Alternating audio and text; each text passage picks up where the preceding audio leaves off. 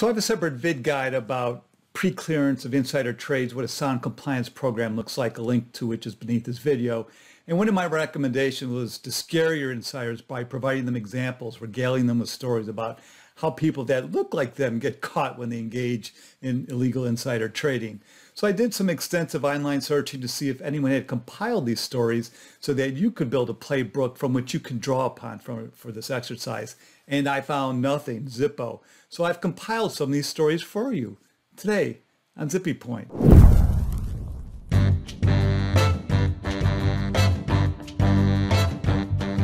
I'm Broc Romanek, and I'm a big fan of use. So also let me mention another separate vid guide, a link to which is below, is about the type of sophisticated technology that the SEC and FINRA use to catch those that engage in insider trading. That video will also help scare your insiders by revealing how easy it is to catch people that engage in illegal insider trading. I mean, it's easy. There's an electronic trail to all this stuff. But this video covers the other thing, like I mentioned, the stories, the message cases that the SEC's Enforcement Division brings over the years to scare people, to act as a deterrent.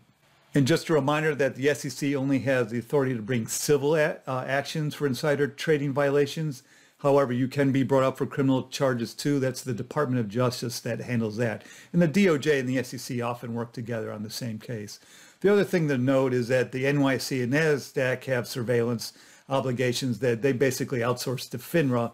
And FINRA has a sophisticated piece of equipment called sonar that truly tracks a lot of the illegal insider trades, and they then refer the cases over to the SEC. So a few other notes before I dig in. The SEC's Enforcement Division brings between 30 to 60 insider trading cases per year.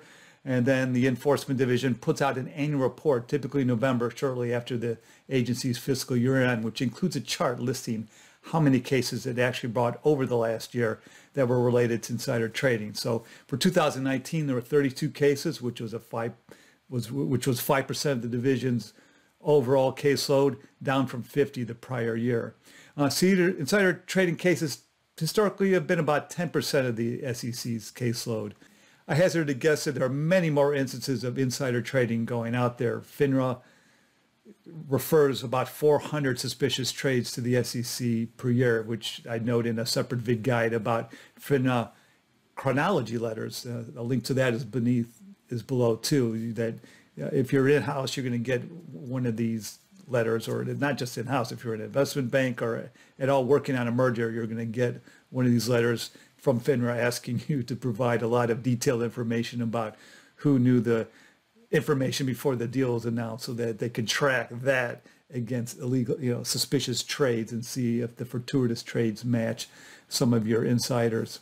So as I mentioned, some of the cases that the SEC brings are indeed message cases where they're cherry picking a certain type of scenario in an effort to scare people. They're supposed to act as a deterrent. And I would think they would even be more of a deterrent if the SEC hadn't stopped summarizing their cases back in 2014. These rolling summaries were a useful way to keep track of the types of cases that the SEC was bringing, and I haven't seen anyone pick up where the SEC left off. That's why I found this void and had to make this video. So looking at the pattern of cases over the years, when the SEC charges someone within a company, they almost always are at an officer level or someone that sits on the board. There aren't many cases where they're chasing the rank and file. And as noted in this blog, the non-public information alleged in these cases continues to be unquestionably material information. Material. So while not an aspect of the legal definition of materiality, the one-day stock price movement caused by the information at issue in the SEC's 2019 cases averaged 47%, the price jump, although the variation in individual cases was extreme. So as always, many of the cases concerned mergers and acquisitions, but there are other types of cases too. So here's a nifty chart that breaks out the different topics that involve the material non-public information. Very useful. So let's dig in. 1, directors. So over the years, there have been a number of cases brought against directors. This 2012 case is a classic garden variety tale of a director tipping his golf buddy. Yeah, directors and golf courses tend to go hand in hand in these cases.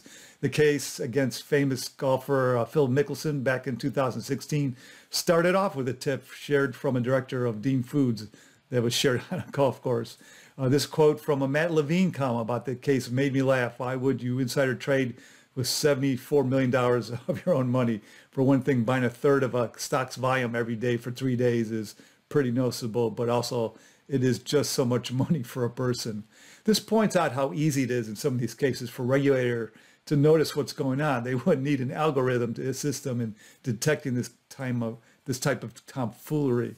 Then there's this 2016 case that takes the cake for brazenness. A director who bought stock in a target during a board committee meeting while the deal was being discussed. Then the director placed 4 more orders with the broker within an hour after the meeting ended. Dumbass.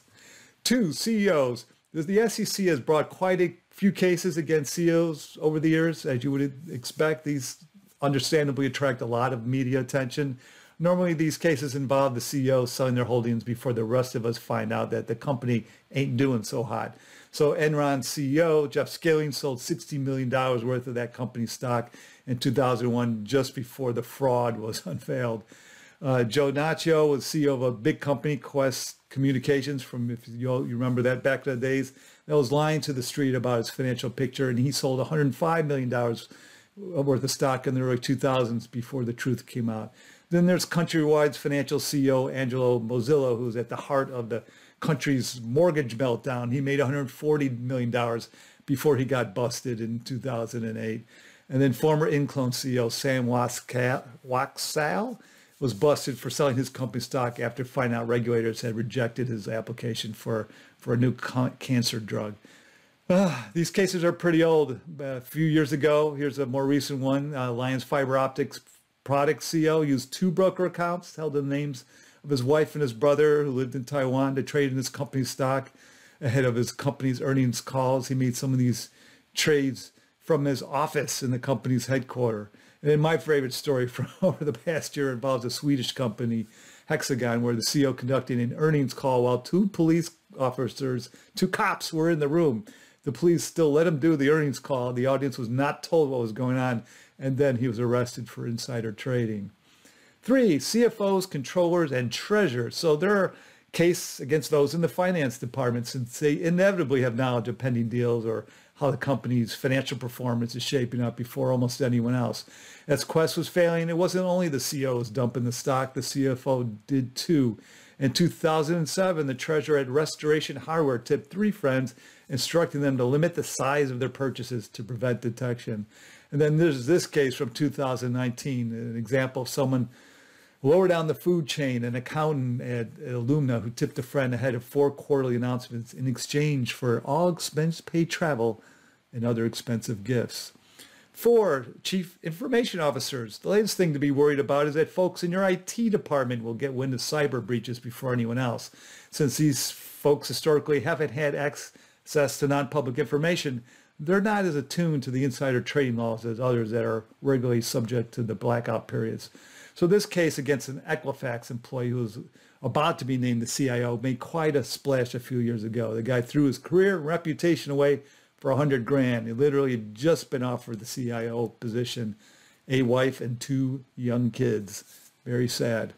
5, other managers. The SEC does go after 5, other managers. The SEC does go after other officers. This one from 2017 involved a senior VP who was also the senior credit officer for a bank that had conducted a diligence review of a target's loan portfolio.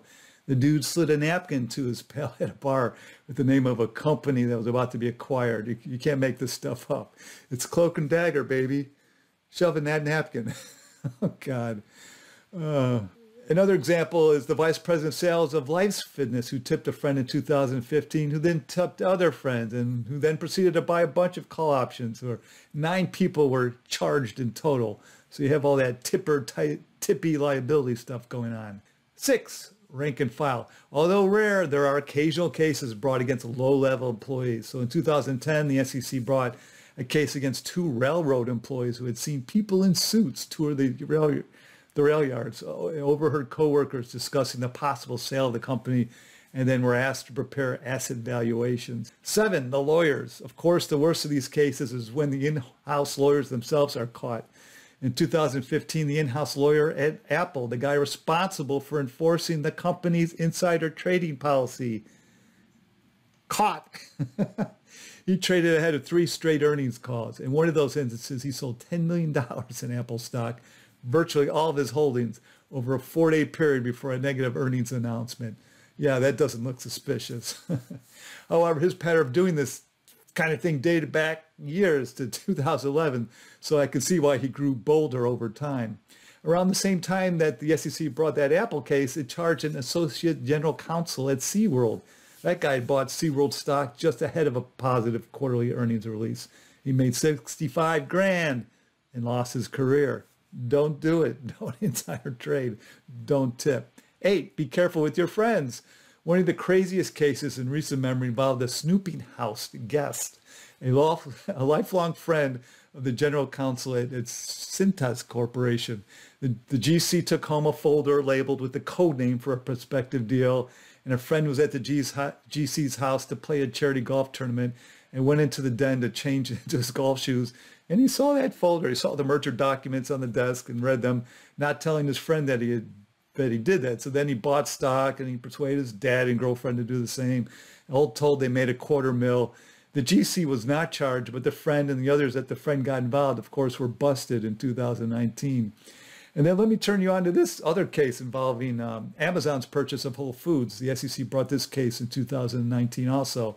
Someone working on the deal told his wife that he couldn't travel to attend a family member's medical procedure. Then the wife told a family member that her spouse was working on the then unannounced deal. And then that family member, a 78-year-old man, he ran out and bought call options on Whole Foods within the hour. He made $27,000 on this. So by virtue of the history pattern and practice of sharing confidences, wife owed a duty of trust or confidence to family member A, and family member A expected that wife would maintain the confidentiality of the material, non-public information. So this, this is how easy it is to get caught.